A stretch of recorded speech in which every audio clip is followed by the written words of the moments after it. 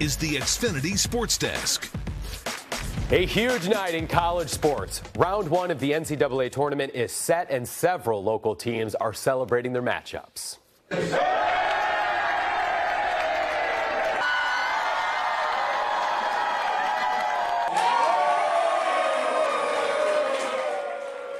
We are working for you with team coverage tonight. We will get to the Terps in just a minute, but first, Mauricio Casillas spent the evening with the Howard Bison.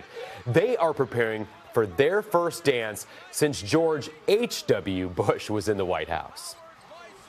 They say good things happen to those who wait, and I'm sure a lot of Bison fans didn't expect to have to wait 31 years to be back in the NCAA tournament, but that's what makes this team so special. They defied the odds, and they're back in it right now. Coach Blakeney tells me they're going to enjoy the moment, but tomorrow it's all about focusing on what's next and preparing for Kansas.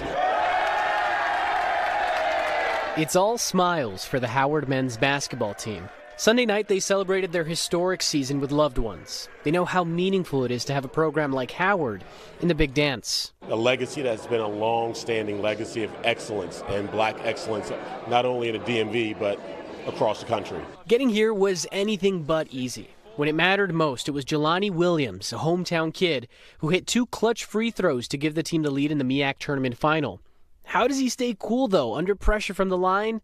He tells me his dad taught him to sing a lullaby in his head to calm his nerves. The only thing going through my mind as I got to the line, I took a deep breath and I started to sing as I went through my routine, and was blessed enough to make the 2 free throws. So crazy moment, crazy moment. And it was an extra special day for Marcus Dockery, another hometown kid. Best birthday present ever. He hopes young kids who grew up like him will be inspired. Me being from D.C. and growing up and seeing Howard basketball and watching the program and being able to really be a part of a change, it really means a lot to me.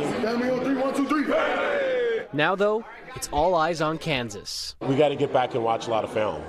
Kansas is a national, traditional, historic program. Again, the last time the Bison were in the NCAA tournament was 1992. For perspective, the top-grossing movie that year in the U.S. was Aladdin. I'm sure the Bison men's basketball team is hoping that they can ride a magic carpet of sorts and advance in the NCAA tournament. Reporting in Northwest D.C., Mauricio Casillas, News 4.